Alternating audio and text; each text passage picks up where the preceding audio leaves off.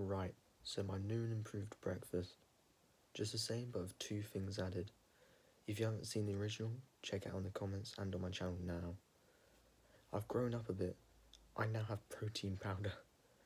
The one I got is on screen now, and it's from Tesco's. I had about half the amount for a full protein shake. I tried a full scoop. First time I tried this new breakfast, it did not go well.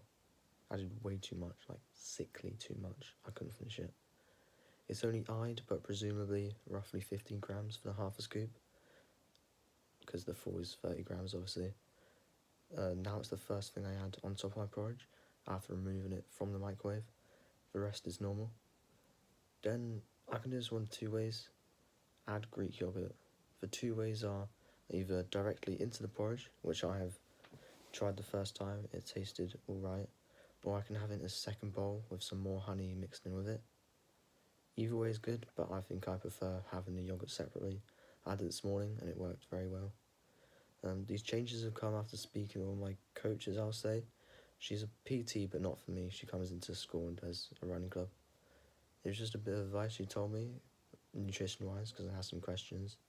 But now I have natural yogurt multiple times during the day. Going all in on a health grind. Angling's coming up. Make sure to stay tuned for the vlog type video on that. Thank you for watching this. If you do use it, please tell me. I'll catch you in the next one. On a side note, thank you lot for 50 subscribers. We're on 51 now. Let's keep this going.